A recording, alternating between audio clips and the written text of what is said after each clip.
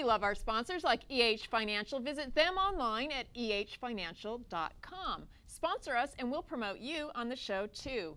Email info@crowncitynews.com to learn more.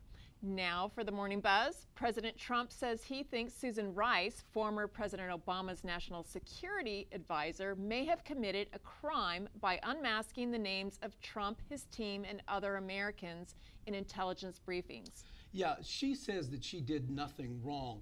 Joining us now to discuss this is pundit Marc Ang, and he's going to talk about Chairman Nunes and the fact that he stepped aside from the Russia investigation.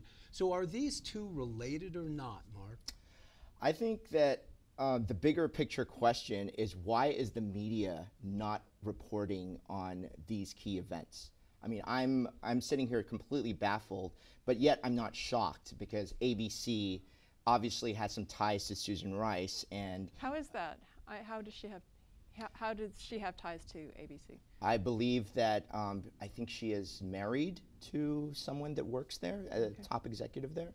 So that to me is a pretty close tie, if you ask me.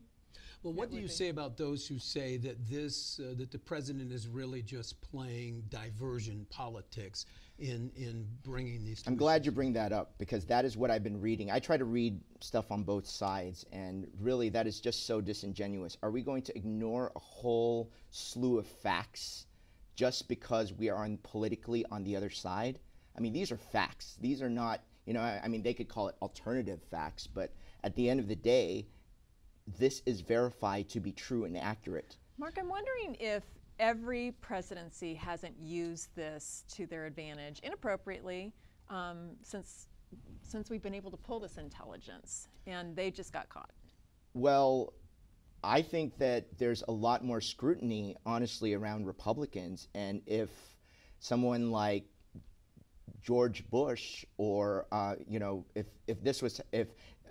if George Bush had done this to President Obama, this would have been a huge news story, maybe blown out to Watergate proportions. So I think it is still a Watergate. It may be. We don't know, because the investigation's still going on. And of course, Chairman Nunes has now stepped aside after he said he would not.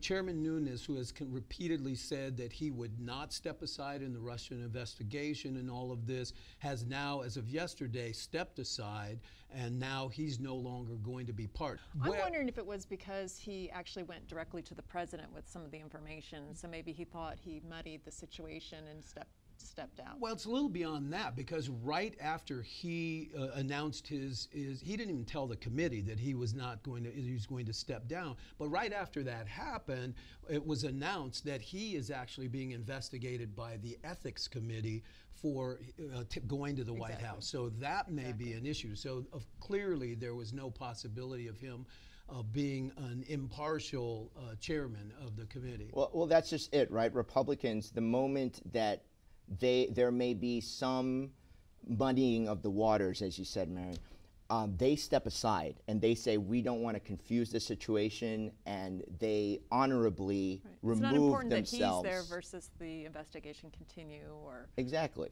And so I think that's that in itself. If the liberal media is going to